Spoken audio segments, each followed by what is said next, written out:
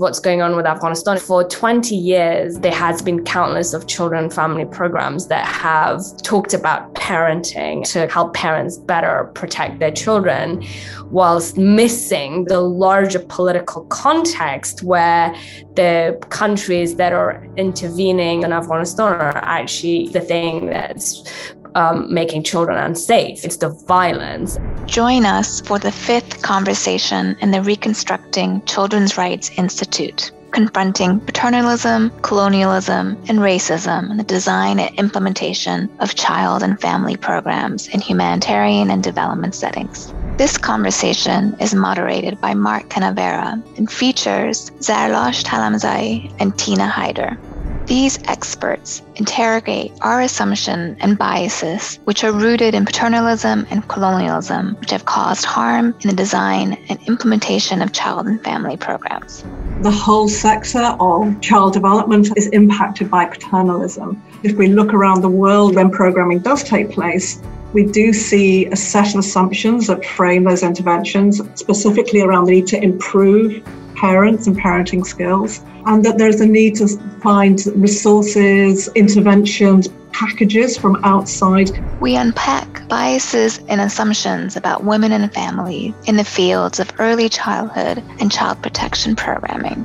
These programs may, in fact, be rendering women powerless by conceiving them as powerless, and that this is a feminized space that does not actually acknowledge women's important roles in family and community life. I grew up in the context of Afghan culture, where women have very few public roles, but they have a certain level of agency and power in their own homes. When I was growing up, I could see how this community around me created protection, extremely difficult circumstances. And as a practitioner, I can see how protective this collective approach was for me.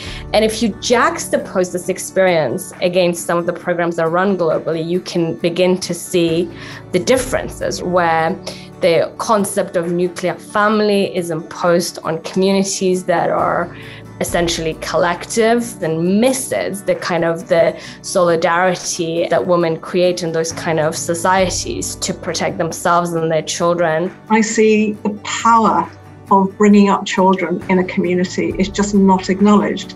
It's not acknowledged in funding. It's not acknowledged in terms of how programs, organizations prioritize investments in children and families. And we discuss how a political framing must be front and center in designing programming.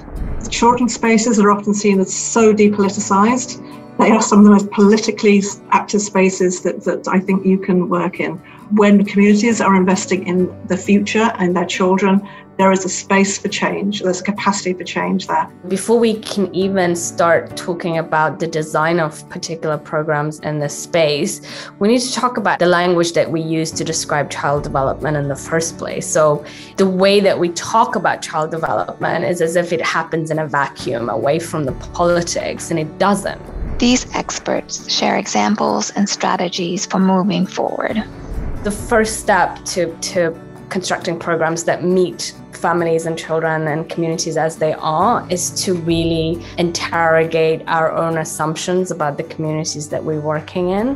What we try to do at RTI is to really, first of all, begin from the perspective that people come with all kinds of experiences, and those experiences can have multiple impacts on them and their children, and that there is both stress and adversity present in families, but there's also resilience and strengths and ways that families work together to keep themselves safe. Notion of partnership and the practice of partnership is incredibly important.